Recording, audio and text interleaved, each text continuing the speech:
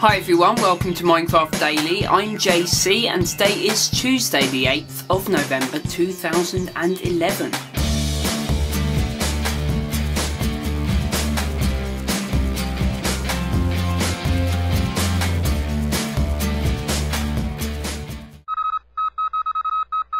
So not a lot of official news today, and really it's JebWatch today because he's been tweeting out lots of stuff about the bugs that he's fixed and what to expect in the future. So one tweet that I thought was important and wasn't just him repeating the same old stuff again and again is that he said there will be another pre-release before Minecon. So in order for them to respond to any bug reports from that pre-release, I expect that it will have to come out within the next week or so keep an eye out for that, and of course I'll report on it the day it comes out as well.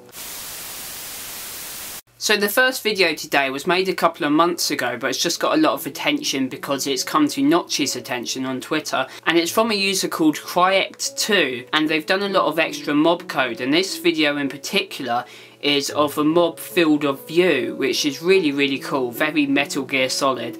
So have a look at that, that's really nice. Then the other two videos today, I don't want to ruin either of them by actually showing any clips. So the first one is by Verified, and I don't usually show Minecraft builds, but this one is like the most epic Minecraft build you've ever seen in your life.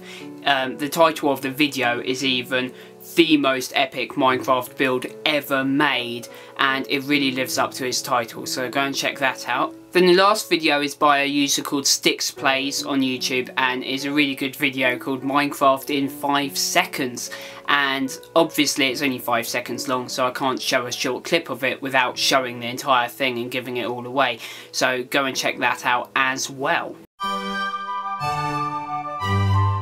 Fan art of the day is from a DeviantArt user called Ninin123, and it's simply titled Minecraft, but it's very surreal and very original. I really like the style and the way they've cut up the picture around a mountain shape. It's very creative indeed, so go and have a look at that in full, it's really nice. And that's all for today, so I'll put a link to all of those things in the description of this video over on YouTube. If you found this video useful, then remember to like and comment and favourite and subscribe if you haven't already, and tell any friends who you think might find these videos useful as well, and I'll see you tomorrow.